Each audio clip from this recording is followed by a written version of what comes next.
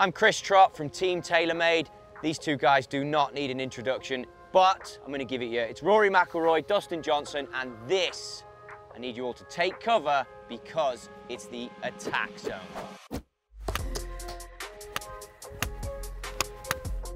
Okay, fellas, we are out here at 111 yards. Dustin, in the game of football, 20 yards and in is the red zone, right? Yep. You educate me. I'm not even going to ask my man. I know he knows. I have no idea what you're talking Really? about. No. That's the scoring zone. Same deal in golf. Obviously, this is the scoring zone. Talk us through, boys, and feel free to start striking up there, hit some shots. But talk us through what you're doing, and we'll have a little competition, see who can hit it closer, what the score can be. But scoring clubs is, what, 9-iron down, kind of? Maybe Yeah, wedge. I mean, wedges. 150 in. Yeah, so pretty much any wedge in your bag is definitely a scoring club. You know, we would probably go to, 9-iron, maybe 8-iron would be kind of your scoring clubs. But, Okay. But yeah, wedges for sure. So what clubs are you holding here for this shot? I've got a sand wedge. Me too, 54 Yeah, for me. I've got the same, 54. Okay. We'll hit some in there. Show us what you got. Cool. But yeah, definitely from here is definitely the attack zone. We're pretty much, no matter where the flag is, we're going at it. Okay. We're trying to hit it close. So what's the thinking on this one? Down, breeze, a little off So the left? going off the left, I have like a little, like my shortest swing with my 54 goes 105. So I'm sort of trying to play that, maybe just a touch over that swing, just with it being a little bit of help, and that should be a good distance. Yep. So same with me. Actually, my half 54 goes 105. Okay. So that's the shortest for shots that I have. And a half 54 with feel or a half with like a club face position? Pretty impressive. What? Half with it, is it feel for the half 54? Yeah, so it's not really like, I don't know how far back it goes. I just know it's I call it my half swing. Yeah. And it's more just take it back and then kind of accelerate go. through. So there is a certain position that I stop, but where that is, I'm not really Sure. worried about. I practice it enough on the range that, Yeah, for me, it's when I feel like my left shoulder hits my chin. That's when it's time to start Transition.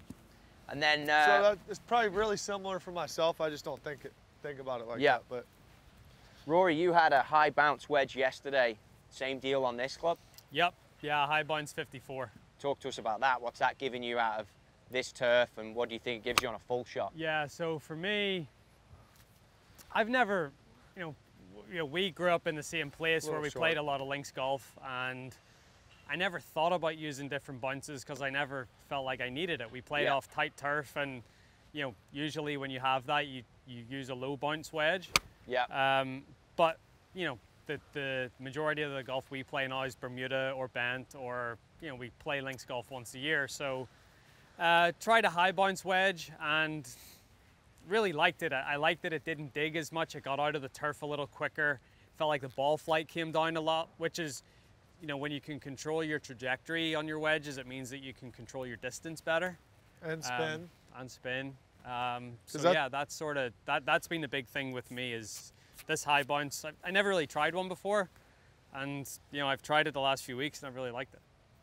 I mean, I feel like too especially with wedges, 60, 50, your sand wedge, your pitch and wedge, hitting good shots and getting it close to the hole, it's all about controlling the spin.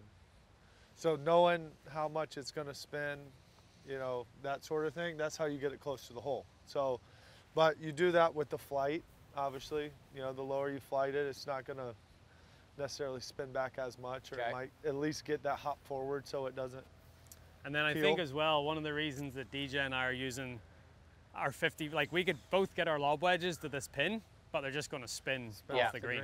So controlling the spin, and that brings in golf ball, right? Yeah. You're both using X's? Yep. Yes. Does that come in for decision on this? Yeah, I mean, if anything, we're trying to take spin.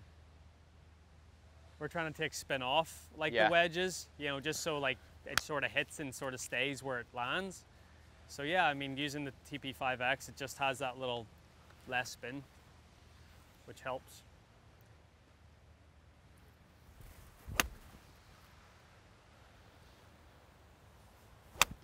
How much time would you both spend on this area of your game?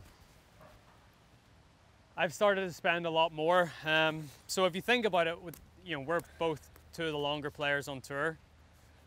Every 2 tournaments, basically, that we play, we're going to have 100 shots from inside 150 yards.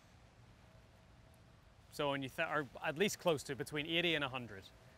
So when you think about it like that, that's a lot of scoring opportunities. So that it should make up a big part of our game, because if we drive it well, we're just going to get so many chances at this distance. For me, I spend 70% of my practice probably with wedges. Maybe more. I mean, if you count chipping and putting, it's probably more like 85%. Yeah. You're a big one on the look of the wedge, right? Yeah, well, it's with anything. I mean, if it doesn't look good to you, it's going to be really hard to hit a good shot. I mean, especially for myself, because I'm a big feel player. So if I don't feel like I'm going to hit a good shot, I've got no chance. Yeah. And I see you both obviously cleaning that raw face over and over. I think that's probably something that's overlooked as well by amateurs. Well, for me, I don't ever hit a golf shot on the course with a club dirty. So why would I ever practice with it dirty? Yeah. I know it takes a little bit more time because you got to wipe your club off, but I like to practice how I'm going to play. Yeah.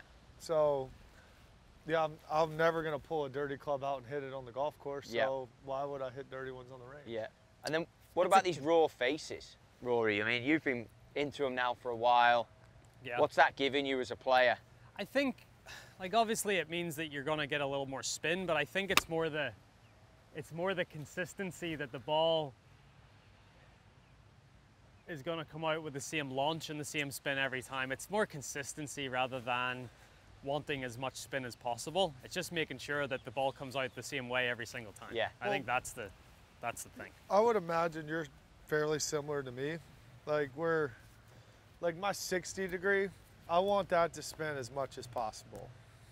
This, once I get, with the sand wedge, and I don't want it to have a ton of spin. Obviously you want some spin, but the 60, I switch that, every couple weeks, because I really want it to grip. But where my sand wedge, I'll play it for, a few months probably. Just because, I don't want it ripping back as much as I do want my 60 to have spin though. Yeah, I probably change my lob wedge between 6 and 8 times a year, and I'd maybe use 2 sand wedges a year and 2 pitching wedges. Yeah. Because the thing as well is you're hitting bunker shots more with the lob wedge, and then that raw face that you're talking about, that just gets worn down the more you practice and the more bunker shots you hit, and so you want to try to keep that as fresh as possible. But I do, because that's always the club in my bag I want to spin. Yeah. Because you don't, unless we're playing firm, really, really firm greens, we're not hitting full lob wedges very often. Yeah. So that's the thing. It's always some kind of shot, or you're chipping with it or hitting bunkers. Yeah. So that's where you want to spin. Yeah. Where we do hit a lot of full sand wedges or pitching wedges. So obviously the raw face has changed a lot over time. So now you've got those raised micro ribs in between. It's new. High bounce, I know, on a full shot gives you a different feel as well. Off speed is where the raised micro ribs make a difference. Are you feeling that versus the previous model? Have you noticed anything? And also, how long is it going to take until one of you boys holes one of these? I feel like, what would you say? You can get a hole out in the next few shots with this amount of balls? When is that coming in this attack zone? I think now we know it's probably you need to land it, so it's a 111 shot, but you actually need to land it beyond that because the tilt of the green and everything. So I'd say if you both give if you give us another 10 balls each, we're going we're going to scare it. Well, let's scare it. Actually holing it. I mean, you don't actually hole very many shots if you think about how many you hit. So you got a challenge now. I know you like a challenge. Yeah. I mean, I think we're going to, like I said, we're going to scare it.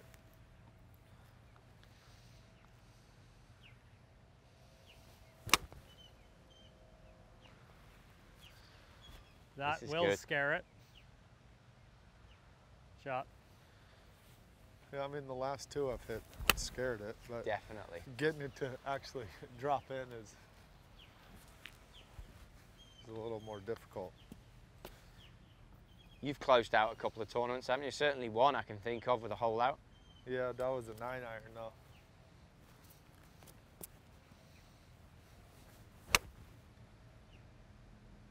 They've both been good.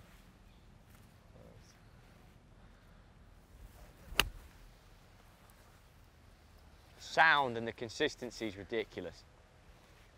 It's good there. And too, like, if you're watching them, my ball, his ball, the spin's kind of the same every time, so it makes it, obviously it's a lot easier to go to different courses. You just judge how firm the greens are. Obviously these are a little soft and they're fast, so they're gonna spin a lot. But even with the X, it's cool to see you control it. Like that one there that Rory's just hit didn't zip off the front, you know? Whee. Mine just didn't carry far enough, but it didn't have a ton of spin. Yeah, it's controlled.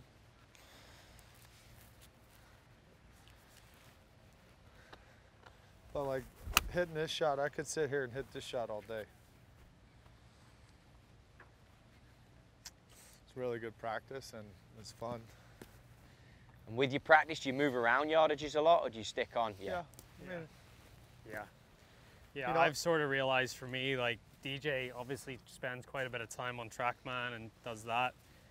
Like obviously you need to know your numbers and stuff, but for me, I think the best practice is getting out on the course and hitting shots and having to like over bunkers and like have definition and play little shots in. That's something that you can't really replicate on the range. Yeah, I agree.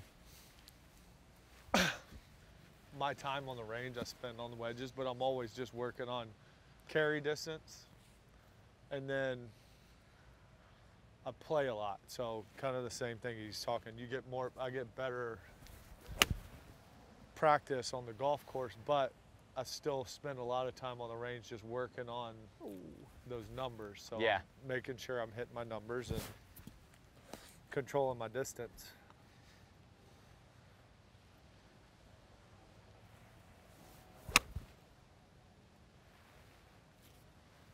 Go.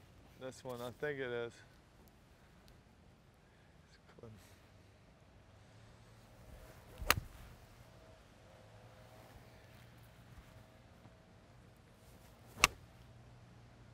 It's good, Rory. There we go.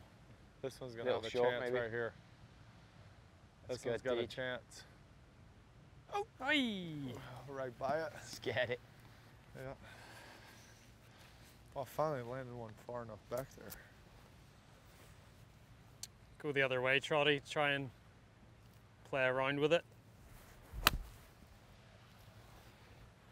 Little draw. That's nice there. Would you ever do that, spin against the slopes? Yeah. For sure. There's another one. Keeps it interesting as well. Yeah, and it's you challenge yourself, right? Yeah. Just hitting different shots, different trajectories, different shapes. And too, depending on the flag, where it is, the slope of the green, like I'll turn my wedges over, or hold it against the wind, just depending on. To spin it a certain way as well on the green. Well, yeah, and just sometimes it's just easier. And two, if I draw it, it takes a little bit of the spin off, so it's not going to spin as much. So like this shot,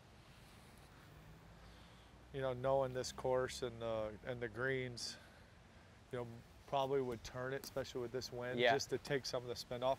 Because all my normal stock shots with the high cut is just spinning too much. So I'd probably take it in a hair lower and a little right to left just to knock some of that spin down. So as a player coming out on tour versus where your wedge play is now, how did you learn and pick up all these things? More by watching the best players or by asking questions? Yeah, I think watching and we play with so many different players week in, week out that you see what certain guys do well and you see like common denominators. Like I feel like all the best wedge players that I've played with just control their trajectory really well. Like, the windows of where they're hitting, and they always seem to play the right shot. So to me, that was a big thing. I needed to learn how to control my trajectory with wedges to become a decent So how wedge did you player. do that? How did you improve on that? By not hitting full wedges a lot.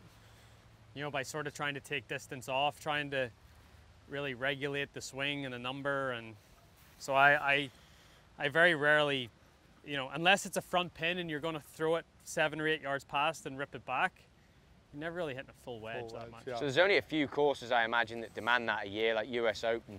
Yeah, where hard. you'd need to like Where it's throw it hard. way up in the air. Like I said, conditions dictate a lot of it, but Yeah. most of the time, we're really not going to hit a full wedge. Yeah. Yeah. I mean, full pitch and wedge, yes, but full sand wedge and full lob wedge, it spins Like a full so much. sand wedge here is actually okay because you can throw Yeah. it to the back edge and Yeah. rip it back.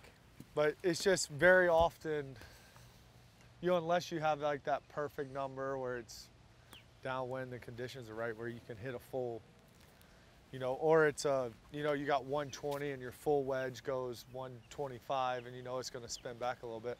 All right, that's a, you know, a perfect situation to hit a full Yeah. sand wedge. But, Yeah. Yeah. but more often than not, you never have just your dead stock number. Yep. So you're always trying to Find something. Now, when you don't have your dead stock number, do you take the number that is stock and bring the pace out, or do you go the number that's shorter and try and hit it further, or does that again all depend on green the conditions? player, and I think, you know, yeah, I mean, I think it's just the player. But a lot of times, like, say I've got 118 and Yeah. my 3/4 sand wedge goes 115, I'll make the 3/4 swing and then just put just a hair more into it. Yeah. You know, rather than going full swing and trying to take a little bit off. Yeah. So you always try and be accelerating. Yeah. Yeah.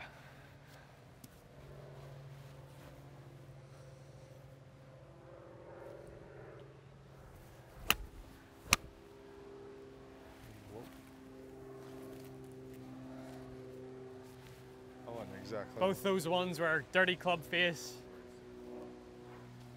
What's that? 58. Can you get that there? Probably. I'll try. So there was mud on the sand, on the face, and it was not spinning as much? Yeah, Or? and it launched really high. Okay, so the launch changed because you couldn't get Yeah, this to is. the... I got to back foot this and hit this as hard as I can to get it there. 60? Yeah. Yeah. It's playing. It's actually playing a lot further. But I think that's there. It's just gonna Look at it though. It's spinning. Landed past the pin and it's like spinning back It's still off the got green. still got pretty good yardage out of it. Yeah.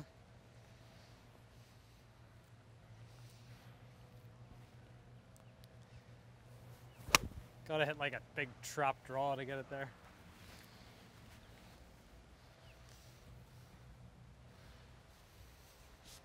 All right, Trotty, I'm gonna start one. Okay. I'm gonna start one over Hook the it in there. I'm gonna hook one in there. Start it at the bunker.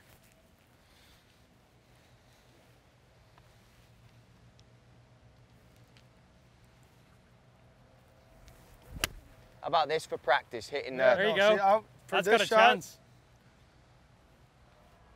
Go. Oh, that was nice. Oh. For this shot, I would probably use this club. Okay. Yeah, for me. So you got the one option of hooking one in there like he's just demonstrated perfectly for us, which I love.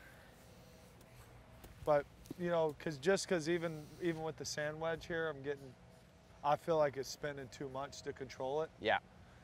Especially too, because behind the flag is even more pitch. So the further back you hit it, it's got more spin. It's actually going to spin even more. Yeah. Because I just landed a couple way past it and spun it off the front. As a result of the hill and the spin, yeah. Right. So I would. So now you're taking spin off, taking Right. hill out of So it. this is my wedge. See, I've My got my smallest swing with a wedge was like 125. So like I'm trying to do that. It's gonna and maybe just take a touch more off that to try to get it to the right number. And That was so nice. I actually just That was put really in good. I just put in a gap wedge. So I would use my gap wedge here. I got a 50.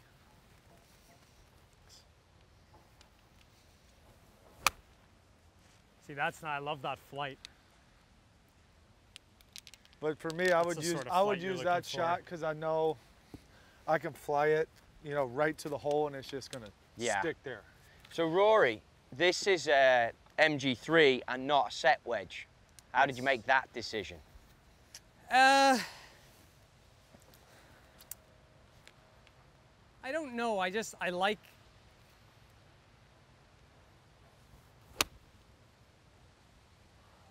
I don't know if I feel like I've got a little more control with it or the feel's just a little nicer. I think it's like I see my pitching wedge as part of the other, like the set of MG3 wedges. I don't. Yeah, like I've always thought a pitching wedge is more similar to like a 54 and a 60 than it is a 9-iron. Yep. So that's why I've always went sort of MG3. I've went back and forth over the years, but I've always seemed to come back to this.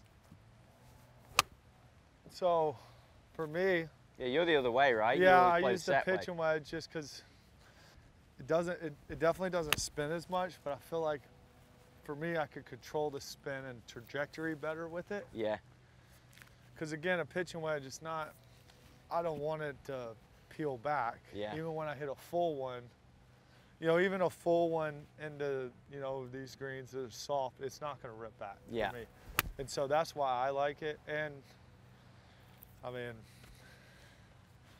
I don't know, I used to play the 48 like this. Yeah. You know, just a wedge for a long time, and then I don't know. Tiger doesn't use one. He was when I first got on tour. You know, my first few years on tour, and he's an unbelievable wedge player. And that's a good point. Like, how much impact has he had on both of you when it comes to scoring clubs? For sure. I mean, that was another one of the reasons. And then once I started using it, I actually liked it more. Just because I felt like sometimes in the rough, like with my normal wedge, I feel like the ball comes out better, more consistently, where sometimes with a wedge like that, like I'll get one that'll come out with spin, or, you know, one that, so it's full shots. Tiger have any impact on you, Rory, when it came to wedge play and just when you got to play with him the first few times or even now? Yeah, I mean, I think it was well documented at the start of his career. He used to play he used to hit a lot of wedges at full speed and struggled to control his distance, and over the years he worked on controlling his ball flight, controlling his trajectory. Come on. And he turned into I a don't really know if I couldn't tell, but turned into a really, really good wedge player. Yeah, just from controlling the flight, taking the speed out, Yeah. having positions, doing everything you've been saying. Yeah, exactly. And divots, to be fair, I know it's here and they explode a bit, but they're not that deep for either of you, right? No, you try to be sort of, especially with the shorter ones, where you're taking speed off, you try to not take, but try to, you know, be another quite reason shallow. we're on upslope, so the divot's going to be a little bit deeper. And it's still not deep, though. No. That's always the thing with you, Dustin. I always think the sound is a little different when you hit it because you're so shallow. Yeah, I mean, just upslope, though, you're always just going to take a little bit more. I get that. Yeah. But when I see you hit around the world and I see you loosen up, I'm like, always sounds a little different. Well, which is a good thing. The steeper thing. you get, the harder it is to control the distance. Definitely. Because then you're changing the face angle and you're changing the loft. Yeah, I'm saying it that I love it. Yeah. And two, with, you know. Compliment. I'm trying to give him a compliment. I know it's very rare from me, but I'm trying to give him one. No, I get what you're saying. Thank you. Take that 54 again. Nice. Yeah, that does sound a little different, doesn't it? I always think it does, but that's just because I observe a lot and you obviously are in the moment. But yeah, I know, like, on the range, if my, you know, clubs getting if my divots are too big or something, you know, obviously I'm not doing something right. And generally it's because I'm just hanging on the left side. Yeah. But divots can tell you a lot about how you're swinging or what you're doing. Definitely. We're running out of balls here. I feel like we almost have seen one go in. This is close too. You're dancing around it.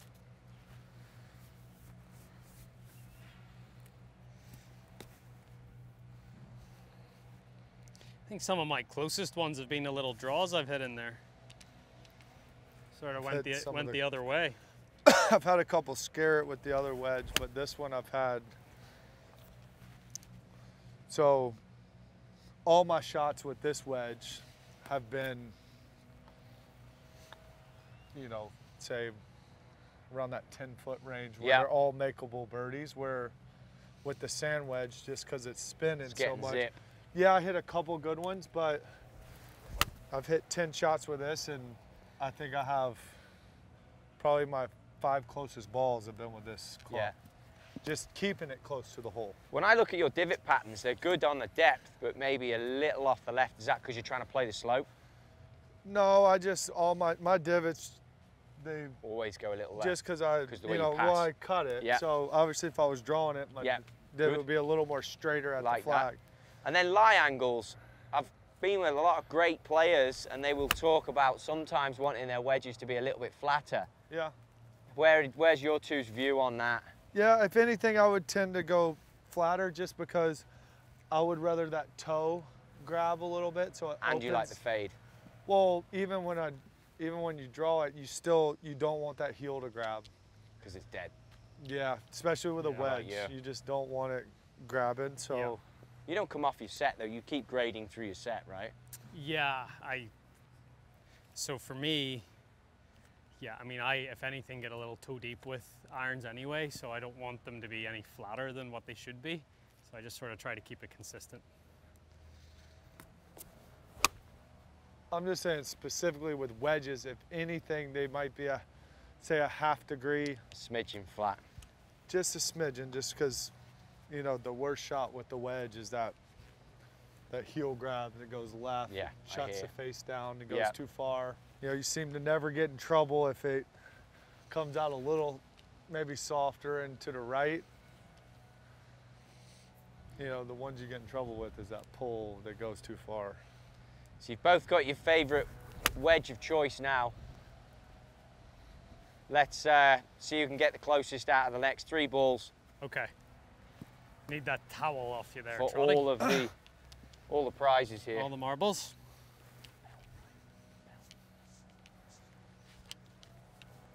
What is the prize? I mean, one of us can dunk you again? No, the dunk is out the question. Okay. I was looking for a prop, but maybe you get some Hershey's chocolate or something. There you That's all go. we got hanging around. Huh? Cadbury So that was chocolate, good. Trotty. What do you mean Hershey's chocolate? Cadbury's down. Well, we went with red zone, so I was trying to keep it Americanized for us. Sorry, I just hit one pretty close. How's this?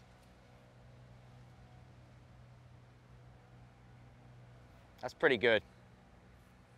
How many have you Creeping hit? back 2? towards it. 1. That's nice there. Picked it. It's going right. Yeah, I'm 4 feet right. The other one's 4 feet left. Next one might be in the bucket. But the distance was perfect on the last 2, so that's what I'm looking for. Because then, if your distance is good, you can be, you know, 8, 9 feet, you know, 8 feet left, 8 feet right. Yeah. But you still got an 8-footer if you have Yeah, good distance. All about hitting the distance, being consistent.